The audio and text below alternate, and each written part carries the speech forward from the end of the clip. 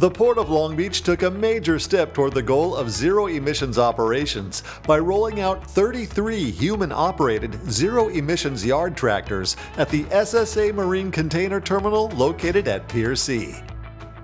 We made a commitment at the Port of Long Beach and as a San Pedro Bay Complex partner with the Port of LA that we would be zero emission, and the goal was 2030. We're not there at 100, but I can represent to you we have the greatest percentage of zero emission equipment of any port in the USA.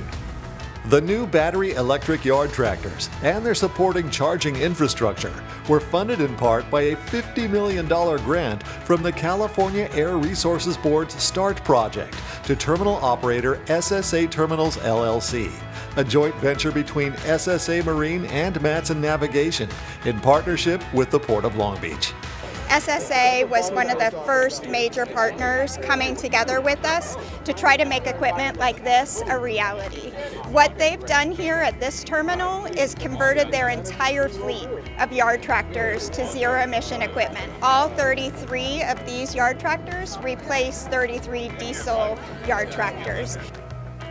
Once they plug in, it takes them about 2.5 hours to fully charge. On a full charge, they can run for about 9 to 10 hours, and they can tow up to about 80,000 pounds around this yard.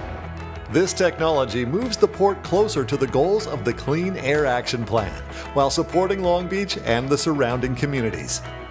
There's multiple benefits from the job standpoint, the air quality standpoint, and when we plug in, here in Long Beach, we have a utility users tax, so it helps our general fund support city services like police officers, firefighters, park attendants, and library hours. So there's lots of benefits to having zero-emission equipment here at the Port of Long Beach.